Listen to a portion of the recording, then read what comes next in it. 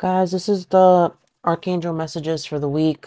The overall theme is conflict, some type of conflict, or getting over the conflict, or working through the conflict.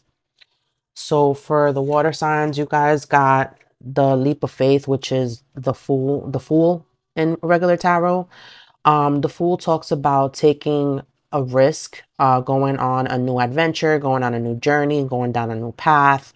Um, Packing up the little belongings that you have and just like, or whatever it is that you have left, the light within you, the whatever little elements you have, and just like going on to the, like, starting afresh, starting, like a new beginning. And this might have to do with some type of conflict that you're facing either internally or with others. So you're basically gonna go at it alone.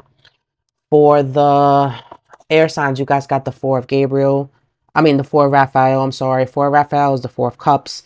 This entails you rejecting an offer. Okay, so there might be some type of conflict because you're rejecting this offer, or you might not be delving into many possibilities. You might just kind of be comfortable with the options that you have now, so you're not really looking for anything further, and you're just kind of like skimping through the cups per se, but you're not really like making like any type of definitive decisions.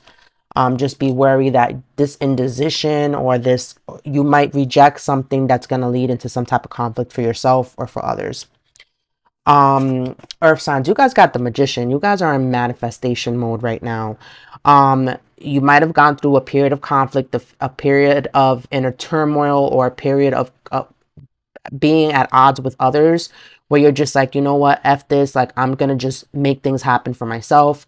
The Magician has all the elements: cups, fire, swords, and coins. So you have all the resources and tools at your disposal to manifest the life that you want. And just be wary that you're not manipulating things. Make sure you come from like a good place, like with pure intentions. The last sign is the fire signs. You guys got the Nine of Ariel in reverse. That's the Nine of Coins. Nine of Coins talks about pre-Empress energy. You guys are blocking this for yourself. You might not think that you're confident enough, or you might be dwelling on the past and what you've lost instead of being in the present moment and being happy with what you got now. And you have to get over whatever conflict this is that's making you feel this way, because you're blocking your own blessings. You're blocking pre-Empress